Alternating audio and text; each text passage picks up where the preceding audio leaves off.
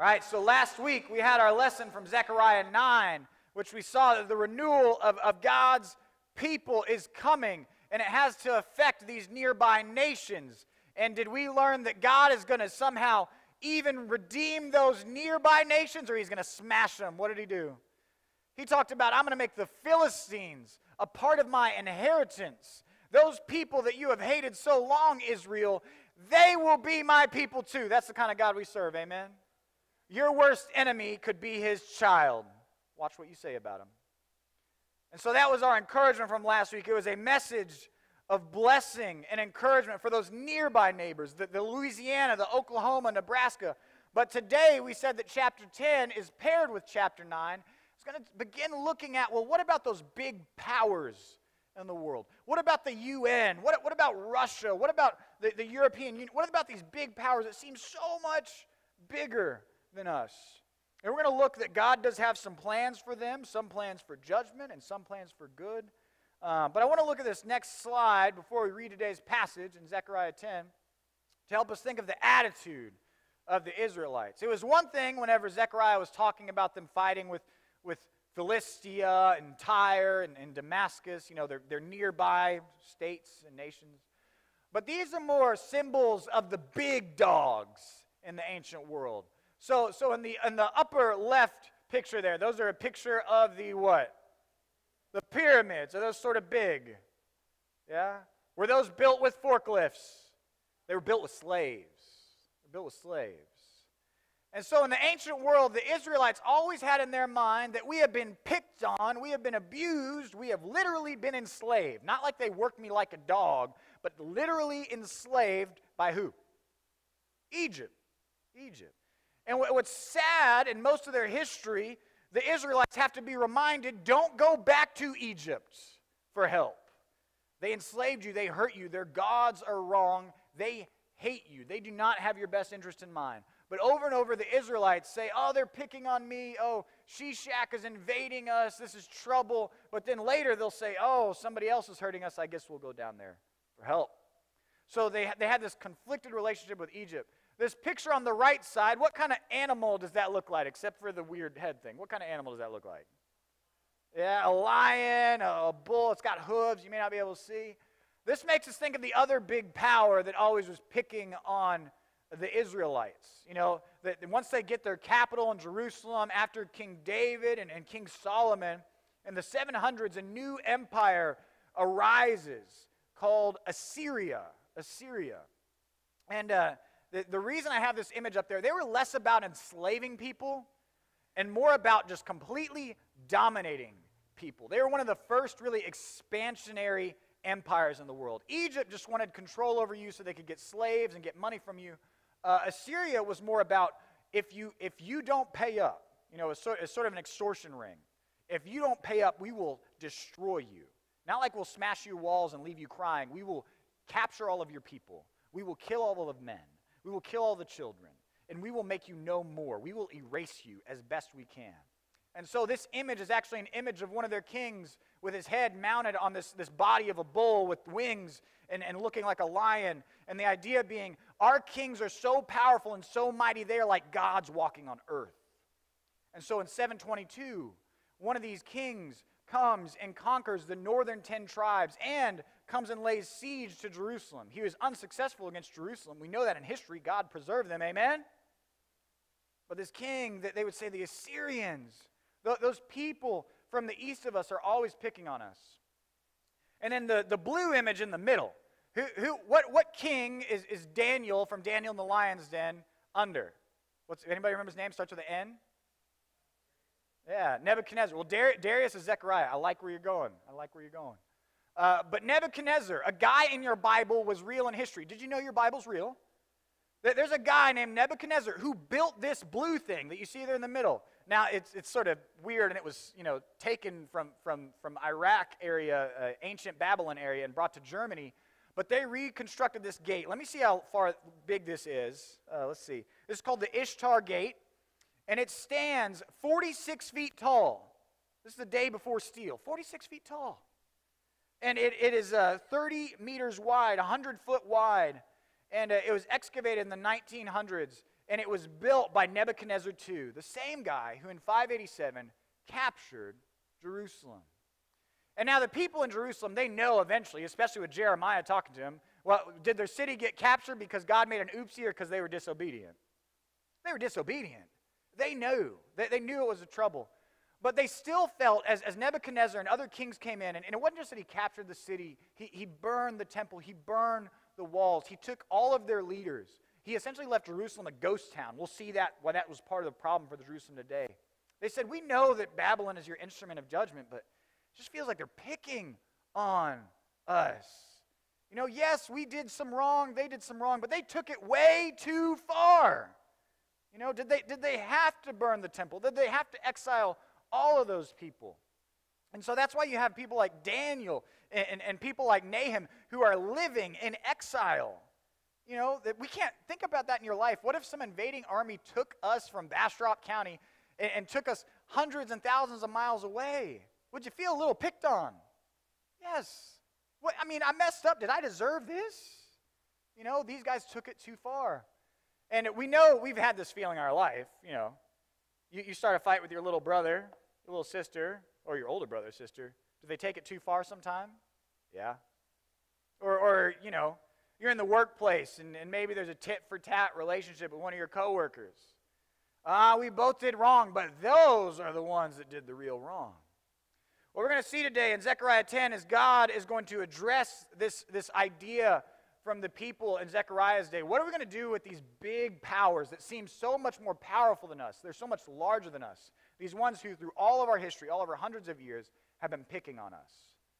Will God smash them, or will he do something new? What will he do with them? Zechariah 10, open your Bibles to that. We'll read from that today straight through. Zechariah 10, we're reading from God's word. Please stand if you are able. Please stand if you are able. Zechariah 10, verses 1 through 12. Ask rain from the Lord in the season of the spring rain from the Lord, who makes the storm clouds, and he will give them showers of rain to everyone, the vegetation in the field. For the household gods utter nonsense, and the diviners see lies. They tell false dreams and give empty consolation. Therefore the people wander like sheep. They are afflicted for lack of a shepherd. My anger is hot against the shepherds, and I will punish the leaders. For the Lord of hosts cares for his flock, the house of Judah, and I will make them like his majestic steed in battle. From him shall come the cornerstone, from him the tent peg, from him the battle bow, from him every ruler, all of them together. They shall be like mighty men in battle, trampling the foe in the mud of the streets. They shall fight because the Lord is with them, and they shall put to shame the riders on horses. I will strengthen the house of Judah, and I will save the house of Joseph. I will bring them back because I have compassion on them, and they shall be as though I had not rejected them. For I am the Lord their God, and I will answer them.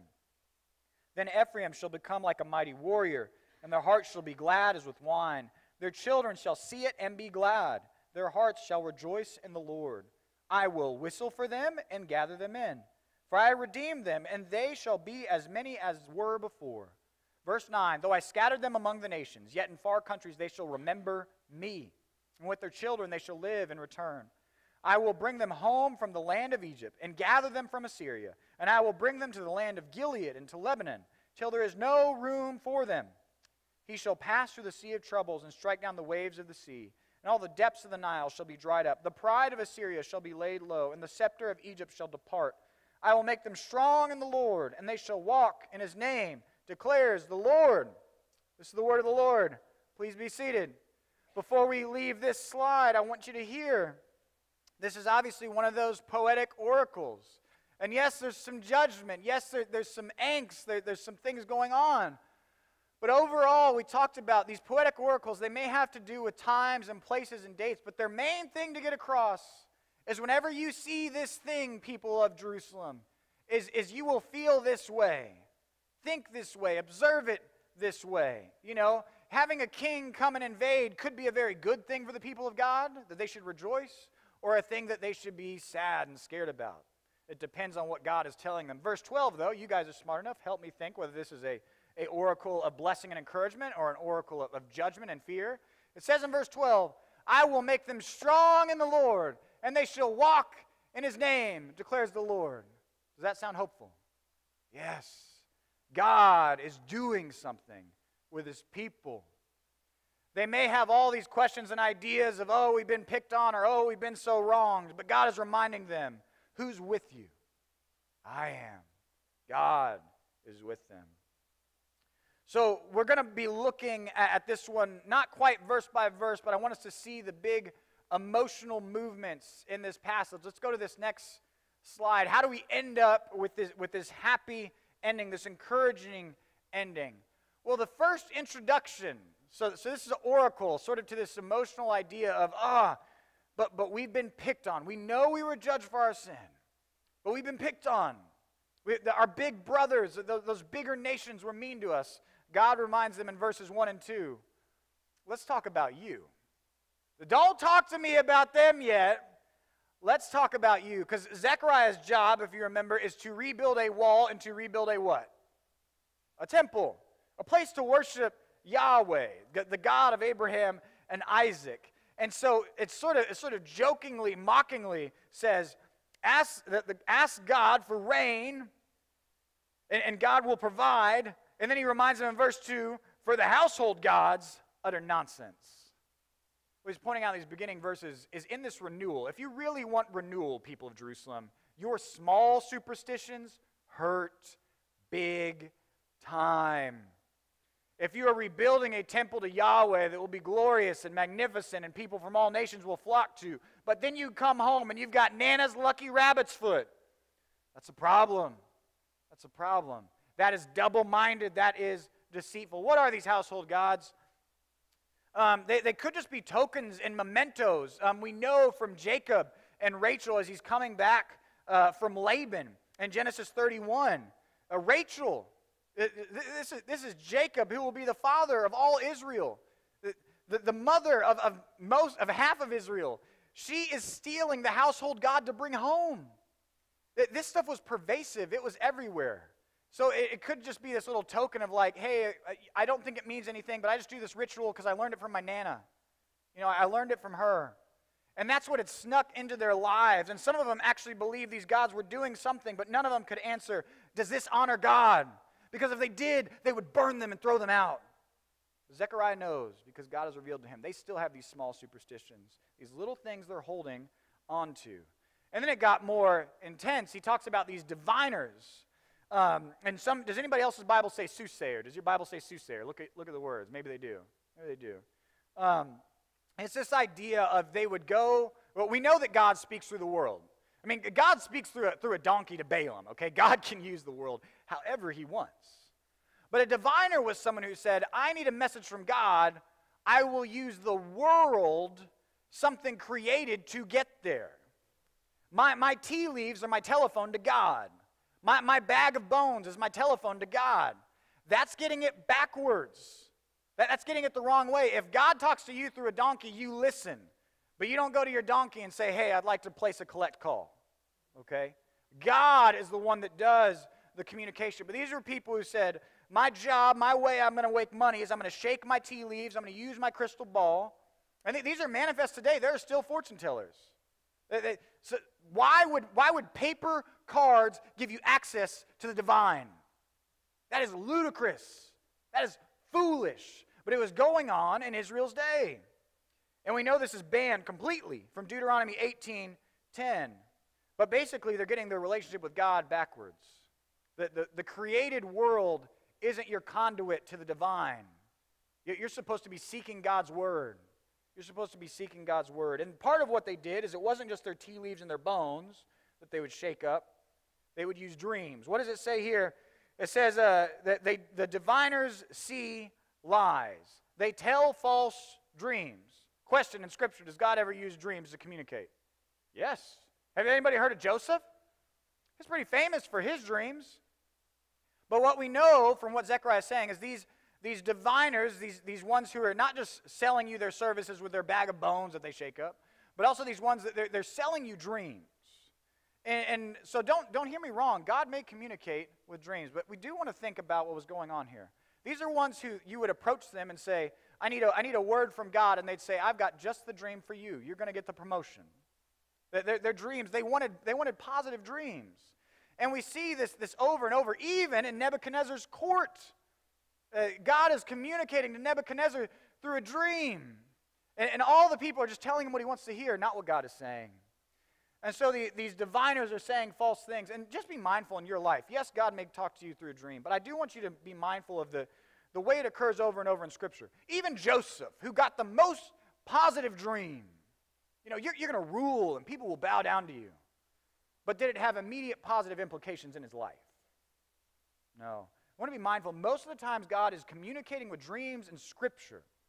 Whenever he communicates to Pilate's wife by a dream before he executes our Lord. Is it a dream of blessing and, oh, you're doing great, keep going, full speed ahead? Or is it a dream of warning? Warning. God uses our dreams, our nighttime, whenever we are closed off and silent, to warn us, you are walking into danger. So if someone is selling you, oh, here's all the positive dreams, be mindful. Be mindful. So these diviners were just selling what they had. Oh, I have a great dream for you. You're getting the raise. You're going to be restored to the king's court. And then they find out it was a lie. It was their own thoughts, their own words. But what they needed to hear was these superstitions aren't small. They hurt big time. Oh, it's just Nana's lucky rabbit's foot. I don't believe in tarot cards, but I got them on the shelf. I got them from my cousin, and, I want to remember them. Are those small? No, they're killers. They're killers. And they would have killed the relationship for Zechariah's people. How could they rebuild the temple of Yahweh if they were having these small idols at home? But then Zechariah he goes from them, reminds them of their secret superstitions that they were hiding, that they didn't think God knows about, but he does because he's actually God. And then he turns to this idea. I wrote up here, the goats will be replaced with godly leadership. This is in verses 3 through 5. There is a little bit of pity here. It says in verse 2, they are afflicted for lack of a shepherd. Verse 3, my anger is hot against the who? Shepherds. And in the ancient world, we do know, obviously we hear shepherd and we start thinking of people out in the field. But the way they could talk about a ruler of a nation often was as a shepherd. There's a double meaning whenever David says, the Lord is my shepherd. He's not just saying, God is the one who gives me nice hugs. It also means God is my ruler. And so in the ancient world, a shepherd, one that was a king that was taking care of his people in a beneficial way, could be called a shepherd. And so now we're thinking of these kings and kingdoms that have abused and not led and not encouraged. Even Israel among their own people. In adult Sunday school class this morning, we read about a king named Saul. Was he a loving and kind and thoughtful shepherd for Israel? No. He was only concerned with self, and it led the nation into quite a bit of disaster. But here's how we know that it is talking about kings and kingdoms. It says here, and I will punish the leaders, in verse 3. Does anyone else's Bible say something different? Or have a note? It's actually not the word for leader. Hebrew has a very precise word for leader. It's a specific word for an animal, a goat. A goat. And so we see here is there's some mocking going on. My anger is hot against the shepherd. I will punish the goats. I will punish the rams. Now maybe from time to time, will you ever at the front of a flock have a big male goat leading him somewhere? Possibly. But if he sees something better or nicer, is he going to jet off as quick as he can? Yeah. Would you ever say, I have my flock here being tended by a shepherd who cares them and loves them and know them by name, and say, and that's just as good as having them led by a selfish and hungry goat? No. The goat can't defend them from wolves. The goat, it may work for a short amount of time, but overall that flock will be doomed. So God is essentially insulting these kings. They did not shepherd my people. They acted selfishly. They acted like goats. But the Lord of hosts, hear this church, cares for his flock. God knows his people. He is the good shepherd. Zechariah didn't know about Jesus yet, but guess what? We'll head there. But before we get there, we see that he's talking about these small superstitions. They hurt. The goats will be replaced with godly leadership. And that's that first word. This is sort of a hierarchy of leaders in the world. From him shall come the cornerstone. And I got to skip to Jesus. We won't read it now. We'll get more to it at the end. What does Jesus call himself in Matthew 21:24? I am the Cornerstone. Jesus claims this title. Remember we said before whenever we were talking about the triumphal entry, does Jesus know a little bit that he is the king, the promised Messiah? A little bit. The cornerstone comes from God, the head of all authority. There's a reason in Matthew 28, Jesus says, all authority on heaven and earth has been given to who? Me. Jesus is the cornerstone, the linchpin of all authority. But then these other words are sort of going down the ranks. If Jerusalem is going to be rebuilt, if God's people will have success in the world, they will need God's chosen as the cornerstone. Zechariah is not completely sure who that is yet. But then it says, after that, it says, from the tent peg. Or this could be the word for a nail or a peg that you use in construction. And this refers more to a tool to get the job done. So if the city's been ruined, they're going to need walls, they're going to need a temple, and they also need people to govern. This is the job that Zerubbabel was doing. They will need good governors. If they have kings that lock the gates, or kings or rulers that abuse the people, will they be successful? No, they'll rot from within. It's a good thing to have good leadership. They will need administrators and civil government. Now the battle bow. This doesn't talk about your governors and your administrators in the cities. These are your generals. The main way that Assyria and Egypt and Babylon picked on the Israelites wasn't all through trade. It was by sending big armies. They would need successful generals like they had in the past to lead the people. And so we need to think about, especially whenever Nebuchadnezzar came in, he didn't just take the king into exile. He took all the people that knew how to run the city guard. He knew all the people that knew how to run scouting parties. And in the ancient world, if you remove all those people, you are in danger. You are in danger. But God is refreshing not just their civil leadership, but their military leadership. And here's how we know that this would have been so encouraging. It doesn't sound like anything to us, but the people in Jerusalem would have been excited. It says in verse 5, and they shall put to shame the riders on horses. Everybody say amen. See, you're not that excited, but they would be pumped. Because in the ancient world, a horse, a chariot is like a tank. Why did Israel lose so many battles in a military sense? The people in Judah, the people in Israel, they're just not real good at growing a lot of horses. The land isn't conducive to it. They weren't good at it. Part of the reason King Solomon, Alice and I were just reading about King Solomon, he's so famous is he is the first king to build stables after stables after stables. That's like a king that's like a president, that is ordering the construction of aircraft carriers. We're like, oh, they're so militarily strong. So for Zechariah to prophesy that your people who are leading the military will put to shame the riders on horses is so encouraging. But here's what we need to see. It's not so they can be proud and puffed up. It's for this next thing. We see all these I wills. From verse 6 on, there's all these I wills. It says, I will strengthen, I will bring back. I had not rejected them. What we see in verses 6 through 7 is this idea of relationship. Everybody say relationship. God is not doing this civil renewal and this military renewal so they can be off by themselves. He is doing all of this for the purpose of what? Relationship. Relationship. And we know this is the case because even back in verse 3, it says, I will punish their leaders. And we're like, yeah, punish the bad guys. Why? For the Lord cares for his flock. God's compassion brings about renewal of relationship, which brings about a renewal of strength for the people. It was so important that Zechariah helped the people understand. It's not you become mighty and then God has compassion on you. It is God's passion. God's compassion is your strength. God renewing the relationship brings strength for the people. So if they're going to have all this renewal, they will have to be devoted to God. They will have to put away their small superstitions. They will have to put away bad rulers, those goats, and they will have to be given new ones by God. But it is only occurring because God is looking on them with compassion. The renewal of God's people does not begin with their own offering. God, hey, I'm a big deal now. Are you ready for compassion? It begins by God looking at them where they're at and having mercy and love for them. But then this next set of I wills are a little bit different. I will whistle. Can anybody whistle? Ah, there you go. We'll talk about that. That's a funny one. He whistles to keep them where they are, or what? No, they come. You know, we just think in our life, if you whistle at your kid, do you mean stay where you're at or come here? Come here.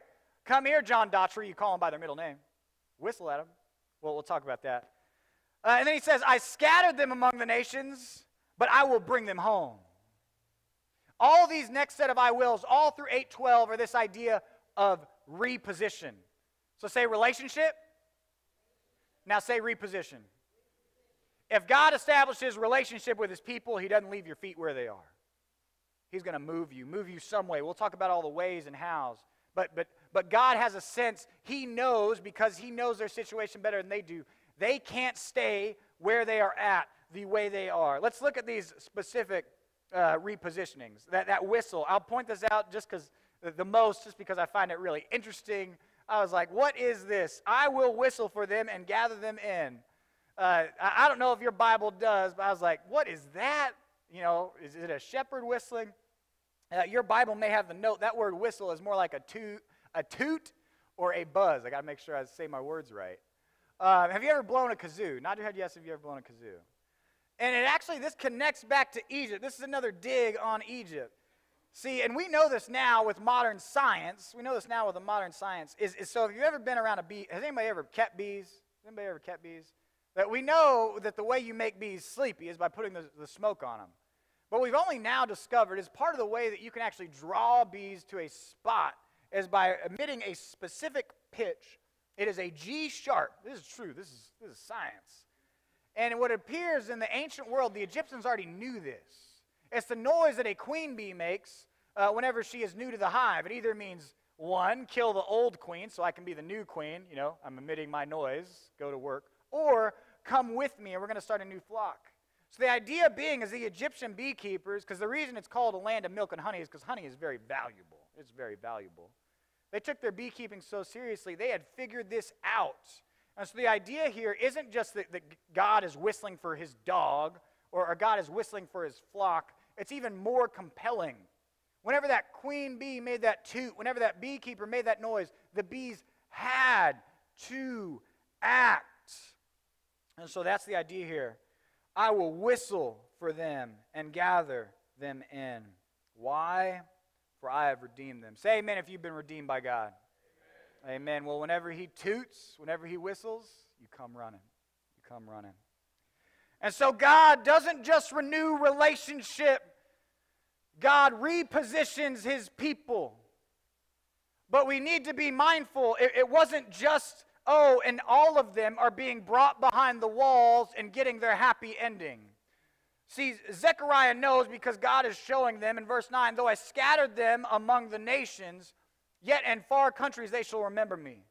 Part of some of the repositioning, and we know this is still true in Jesus' day, as their relationship was renewed with God. They said, I'm here in a foreign country. I've been exiled. Deuteronomy was justly poured out on me. I was cast out. My family was cast out from Jerusalem. But they will begin to gather in their synagogues and devote themselves to God's word. And that was some of the people. They never got back to Jerusalem. They would be waiting for Messiah to come in Babylon, in the Greek states, in Egypt. So one day you would have the deacon Stephen come upon an Ethiopian eunuch who had no business reading the scroll of Isaiah, reading it. God was preparing for his people to receive his word. But some of the people, the repositioning meant you're going to be sent back to Jerusalem and you get the fun job of picking out the heavy stones. Who here would love if my church sermon was saying, hey, you guys are all going to go pick up big rocks today. That's what God wants of you. Would you like that? Yeah, it'd be a great message. No, you would say, not me, not today. I got football to watch. No, the people of God were repositioned. God doesn't leave your feet where you are at. And we know this is true because by Christ's day, by Jesus' day, hundreds of years later, many of the Jews have come back. And he specifically mentions here Gilead and Lebanon. This is the north of the land. This isn't completely around Jerusalem. This is what some people may call the Galilee. Ever heard of anybody from Galilee? Yeah. Maybe around Nazareth. There were hundreds of thousands of Jewish people making annual pilgrimages to the temple, saying, God, when is the cornerstone coming? When is he coming? And so what we see is the same for us. Do we have a renewed relationship with God? Yes. If you got Jesus, hey, you're renewed. Not because you were so good, but because God had compassion on you. And for many of you, has God repositioned you? Some of you, he took from terrible spots. Nod your head yes if God took you from a terrible spot and put your feet someplace new. But there's still a sense, and there was in Zechariah's day, in our day, that when is it we finally going to be at rest? We know in our life we were picked on. And I'm talking about those big ones. I'm not talking about that tit for tat stuff. That may be the case for you. But some of you, you have been repositioned, you have been renewed by God, but you still have that terrible thing that happened to you. That family member did that. You went through that terrible experience that, yes, you know you were a sinner and you've messed up in life. But when do I get my rest? When do I get the restitution? When am I restored? Let's connect this to the gospel. Let's connect this to the cornerstone. This next slide, Revelation 7. And what's great about this passage is it follows just after the promises for a final renewal for the people of Abraham. Does God ever abandon his covenants? Does he ever abandon his people? No. Even if the children of Abraham forsake the Messiah and put him to death, he still has a plan. He can redeem even them. Even someone like Saul, who is the chief of sinners, who used to murder Christians, he may bring into the fold. But then here, this is for God's people. This is what I want us to see today. Verse 9. Listen to the rest. Listen for the redemption, the renewal, the final rest. Verse 9. After this I looked, and behold, a great multitude that no one could number, from every nation, from all tribes and peoples and languages, standing before the throne and before the Lamb, clothed in white robes with palm branches in their hands, and crying out with a loud voice, salvation belongs to God who sits in the throne and to the Lamb. Verse 11, and all the angels were standing around the throne and around the elders and the four living creatures, and they fell on their faces before the throne and worshiped God, saying, Amen. Blessing and glory and wisdom and thanksgiving and honor and power and might be to our God forever and ever. Amen. Verse 13, then one of the elders addressed me, saying, Who are these clothed in white robes, and from where have they come? Verse 14, I said to him, Sir, you know. And he said to me, These are the ones coming out of the great tribulation. They have washed their robes and made them white in the blood of the Lamb. Here's the hope. Y'all ready? Verse 15. Therefore, they are before the throne of God and serve him day and night in his temple. And he who sits on the throne will shelter them with his presence. They shall hunger no more, neither thirst any more. The sun shall not strike them, nor any scorching heat. For the Lamb in the midst of the throne will be their shepherd. No more goats. No more false shepherds. And he will guide them to springs of living water, and God will wipe away every tear from their eyes. You've been wronged in your life. You can say that. You can affirm that. You've been picked on. You've been bullied. You've cried out for God. God, take care of them. They're the problem. You could be tempted like the Israelites. Well, if God can't, I guess I'll try something else. You know, the Israelites said, yeah, we'll build that temple to Yahweh, but we're not sure he'll come through. I'm going to keep a hold of Rachel's little household idol. You know, I'll turn to my little superstition. You know, I read this word, but it's okay if I have that little family thing. You might turn directly to another religion. Well, I'm just experimenting with other religions. None of those are helpful, and some are downright demonic and dangerous. Or many of us might turn to another authority or value in life, another shepherd. I don't know if Jesus can lead me, but maybe my job can be my authority. Maybe my personal wealth can be what gets me meaning in life. Maybe how people look at me, maybe my accomplishment, maybe my business. That is what will guide me. Is that a shepherd or a goat? It's a goat. It is false. Zechariah 10, God is affirming, I know you've been hurt. I've heard about Assyria. I've heard about Babylon. And I will renew the relationship. And I will move you from where you are. And here's what we see in Revelation. These people who have washed themselves in the blood of the Lamb, who've been through tribulation, not have been through ease. They have been picked on. They have been hurt. We know Christ has all authority, but do you ever have those days? Man, I feel run down and picked on. They hurt me. I'm worn out. Mom did this. Dad did that so many years ago.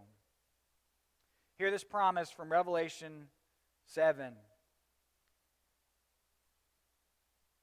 He will guide them to springs of living water, and God will wipe away every tear from their eyes. God knows. He knows what they did to you. He saw it.